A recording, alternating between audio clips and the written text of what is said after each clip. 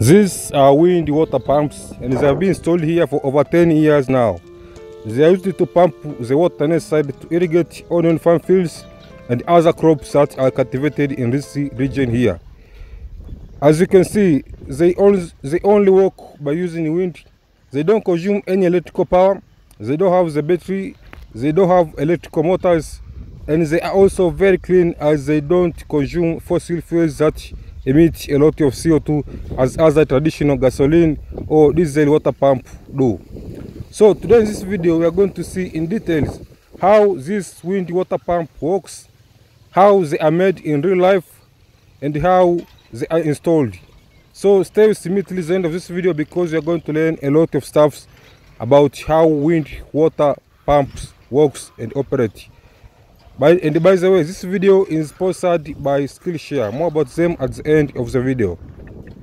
So as the wind blows, the kinetic energy of the wind is captured by the windmills that are installed on the long metal tower, and then the rotational motion of the windmills get converted to linear motion that moves the piston rod up and down, as you can see it here in these modules.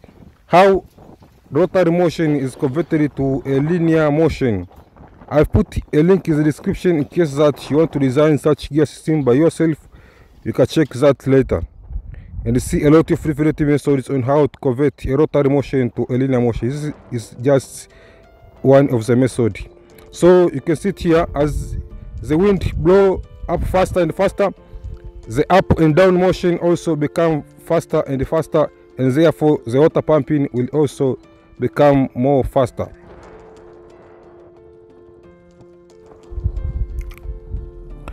So you can see it here. After that, the whole system sits inside a special gearbox, as you can see it here, and the metal rod will run flexibly from the top to the bottom where our water pump will be installed. So this is just a mechanism animation that you can understand how a rotary motion is converted into a linear motion. So now let's try to get inside of the system, and as you can see it here, from outside it spill out a lot of water. So let's try to get inside here. So here is where our water pump sits, and as you can see it, how it pumps out the water. In case that you don't understand how the whole pumping mechanism works, then see this next part where I will explain in detail how the pump is made and how it works.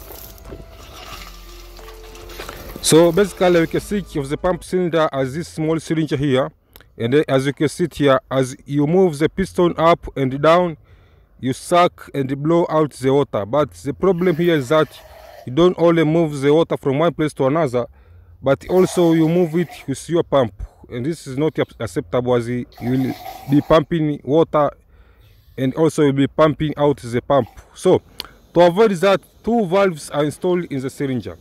So here we are going to drill a little bit of hole alongside this syringe, and then you are going to install the bicycle valve in an outlet direction to make sure that the water will only get out of this valve, but it will not get in. And this will be our first valve. You can see it here. Then we are going to use some super glue to seal everything together to make sure that it does not leak out any air or any water.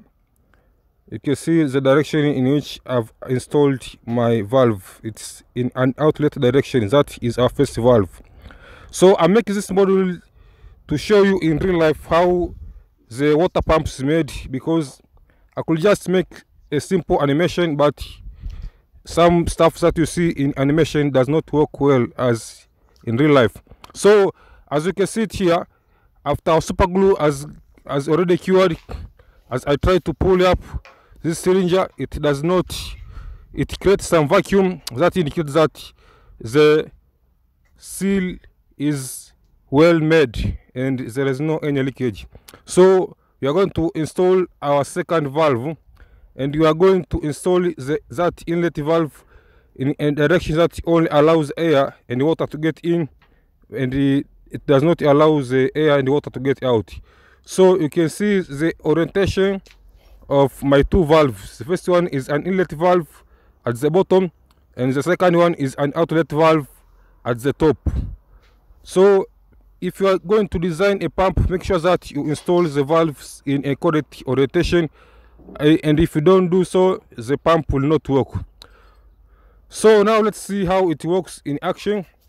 So what really happens here is that as I move the syringe up, the downward valve opens and allows the water to get inside, while the sideway valve closes.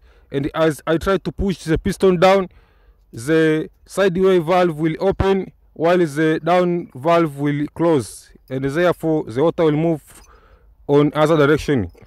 And this will make sure that there is a continuous flow of water from one point to another. So this is how a water pump works, how a wind water pump works. So I hope that module that I made has helped you to understand how the wind water pump works. But in real life, everything is scaled up. We can't use such small valves.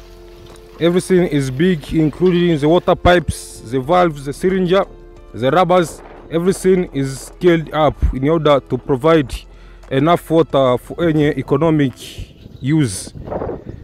So let's get to the sponsor of today's videos, which is Skillshare. Skillshare is an online learning community with thousands of classes ranging from animation, graphic designs, illustration, film making, in engineering, or any other class that you want to learn. You can see here there are a lot of classes that I have already taken: aerospace engineering, introduction to electrical engineering, electrical circuits, understanding of a language, heat exchanger, series of electrical engineering.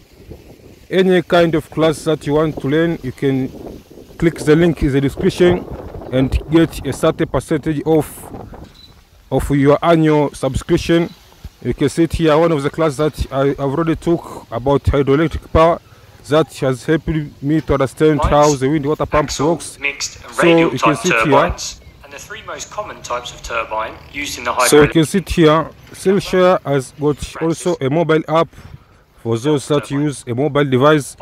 You can install Skillshare application by using the link in the description below and to get a certain percentage off and also a free trial. So this is one of the classes that I have took about hydroelectric power. You can see it, the way you navigate around the application. You can use the knowledge gained from this course to understand the working concepts behind combustion turbines and steam turbines.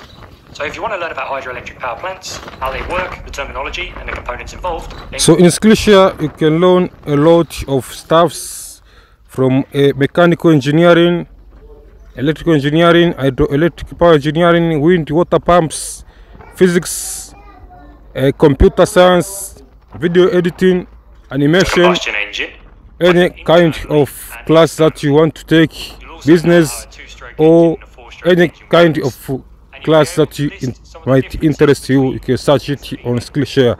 It's different from YouTube because the content on Skillshare are well arranged and you don't have to find it that hard as you do on YouTube. The classes on Skillshare are well arranged and the price are very cheap. So I highly recommend you to download the Skillshare by using the link in the description below to get a free trial. If you don't use my link, you will not get a free trial and a certain percentage off. So thank you so much for watching. Don't forget to subscribe and see you in the next video. Enjoy.